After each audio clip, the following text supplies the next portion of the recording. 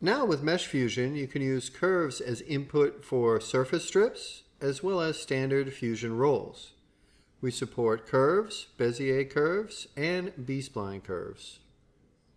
In this example, we have a shoe sole, and we're going to use Mesh Fusion to create a couple of different strips. Here we have the standard workflow where we have a mesh, and we'll use that mesh to create a strip with Mesh Fusion.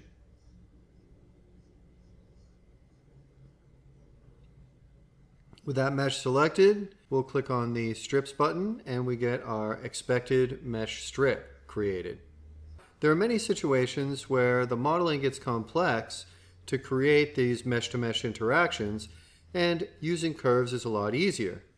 In this case, we have a curve that's been drawn on the surface, and we can use this to create a Mesh Fusion strip. So we'll select the curve, select the tool, and click on Strip.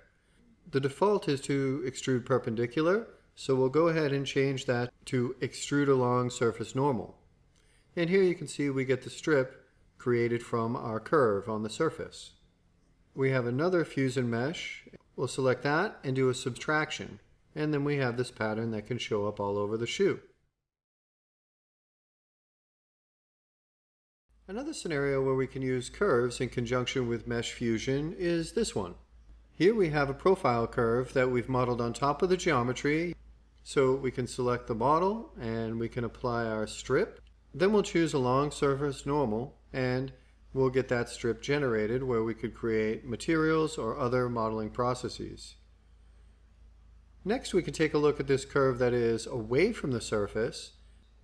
We'll select that and the model and we can apply it as an add. And in this case, it's extruding perpendicular to the curve, which is what we want. And now we can move the curve in or out.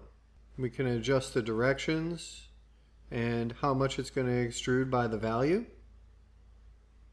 And you can move it in or out of the surface. Everything here is procedural, so you can go back into the curve and select the control points and adjust those and also have the mesh update. So this is using curves in standard Fusion roles in MODO 13.1.